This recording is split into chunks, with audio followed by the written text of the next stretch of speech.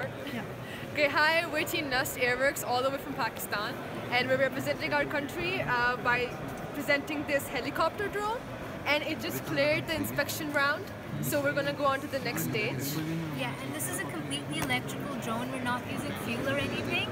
And yeah, one of the funny things is that a day before we came here, we crashed it, broke the rotors and everything, and we had to fix them while we came here. So our teammates together, they managed to fix everything using fiberglass and all that other technical stuff you may not know of, I'm not sure. But And this helicopter has been quite an achievement for us because it itself is an innovation. yeah. Yeah, it's the only helicopter in the competition. In this competition, we are the only team who actually has a helicopter. The rest of the team representing fixed wings. We also have another team which has the fixed wing plane, but we also have one helicopter. But this is like a conventional two-rotor. Oh, thank you.